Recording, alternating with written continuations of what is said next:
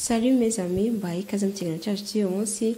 Nizere ko mumeze neza aho muri hose. Nizere ko ibintu birimo kugenda neza mu buzima busanzwe ndetse no mu rukundo hagati yanyu mwese. So ku bantu bashyashya rero ndagushimiye cyane.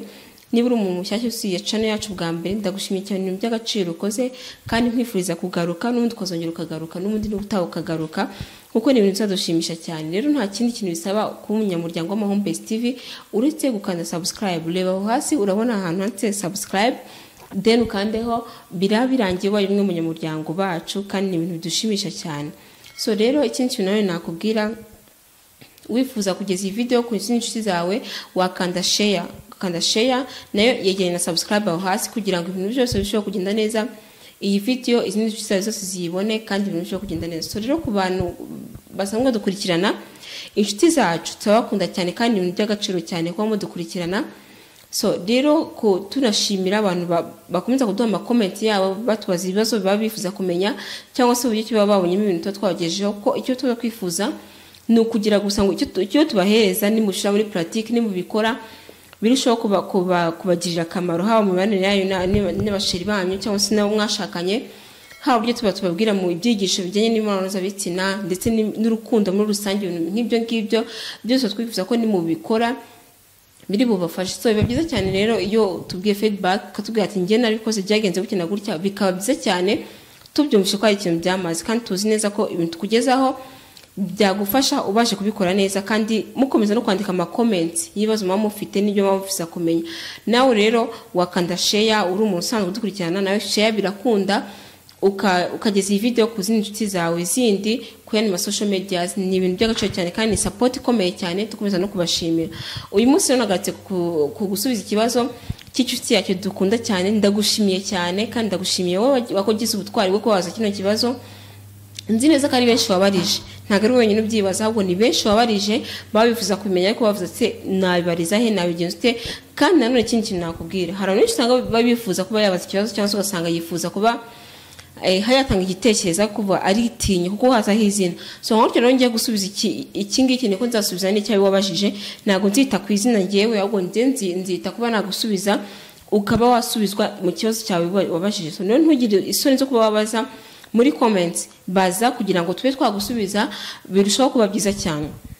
Ngiye gusubiza rero umukunzi wacu wabajije, ese birashoboka ko cyangwa se niziye ngaruka zo kuba umugore yanywa amasohoro y'umugabo? Ubwo ni mu gihe cy'imibonano mpuzabitsina, mu gihe umugabo yarangije cyangwa se umugabo agiye kurangiza agasohorera mu kanwa k'umugore we, umugore akanywa amasohoro. So ngiye kubwira ingaruka ariko ntirengaje ko ndikubwire n'ibyiza byabyo byo kuba wakora ibyo ngibyo gusa, kuko byose bigira ibyiza n'ibibi bitewe n'uburyo cyo wabikozemo cyangwa se n'uwo mwabikoranye n'uburyo cyo wabyitwayemo, byose birashoboka. So rero ikintu cyo nakubwira, burya amasohoro nanone agira uruhare kuba abantu bakanduzanya. Birashoboka cyane ko abantu bashobora kuba bakanduzanya bijyanye n'ibyo ngibyo bitewe n'umuntu wabikoranye cyangwa se bitewe n'uburyo ki mwabikozemo, kuko burya nanone ntuzavuge ngo abantu baratandukanye. Niba ufite umuntu ukorana imibonano mpuzabitsina, nabwiye ko burya biba byiza cyane iyo ari we wenyine, ukaguma kuwo ngo wenyine ntagire undi muntu ntumuca inyuma, kuko abantu benshi bafite ibirwara byinshi bigiye bitandukanye.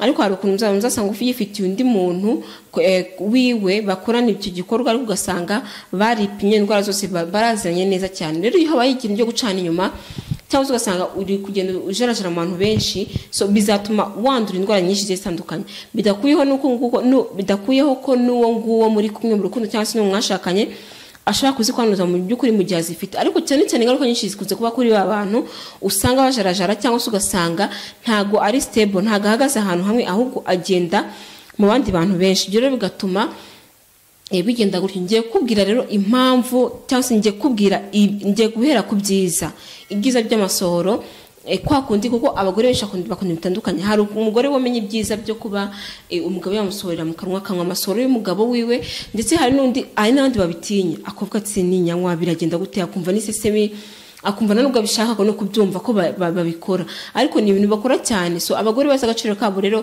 ku bagabo babo kandi bizeye, akenshi usanga hari igihe bababwira kubikora kandi ukumva nicyo cyiza cyane muri cya gihe avuga ati wenda se ntago ari igihe tuvuga ngo nabyara cyangwa iki n'iki, kuko aho ngaho akenshi uzasanga ntago hafite amahirwe 100% yo kuvuga ngo watwita, cyangwa se ntago nyine tuvuge ko ntago watwita. Rero aho ngaho ni hantu uzaba ukora n'umugabo wawe nta gahunda mufite yo kuba mwabyara. So icyo gihe rero niho azagusohora mu kanwa ukanywa amasohoro yiwe y'umugabo. Burya ngiye kubwira icyiza cyangwa se ibyiza byo kuba wanywa amasohoro y'umugabo wawe. So ikintu cya mbere cyiza nakubwira cyo kuba wanywa amasohoro y'umugabo wawe, burya bituma amabuno y'umugore yoroha. Amabuno y'umugore wawe aroroha. Akenshi uzasanga hari abagore bakubwira ko ari bwo buryo bakoresheje bwo kunywa amasohoro y'abagabo babo kugira ngo amabuno yabo abashe kuba yakoro.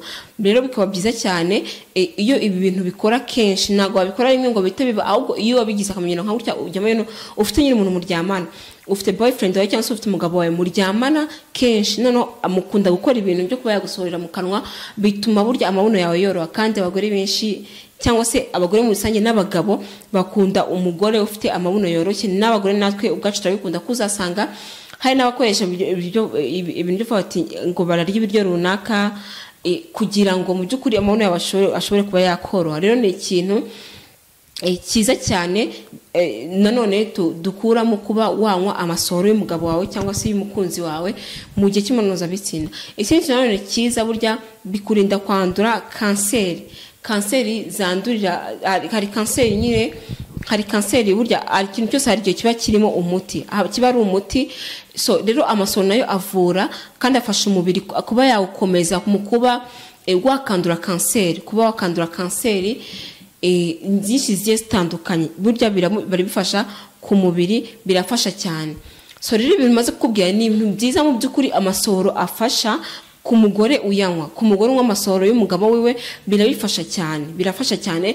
Kandi turangije ko nakubwiye ko amasohoro y'umugabo wawe mwipimye, umugabo wawe musanzwe mukora mpuzabitsina, niwe wenyine ibi ngibi bikora, kandi nibyo wenyine bidatera ingaruka nyinshi zigiye zitandukanye.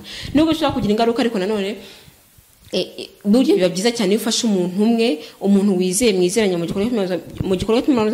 Burya ntago biba byiza cyane kugenda ujarajara gukorana n'abantu benshi cyane, kuko uhuramo n'indwara nyinshi zigiye zitandukanye zitari n'izingizi cyangwa se ngiye kukubwira kandi bibi cyane.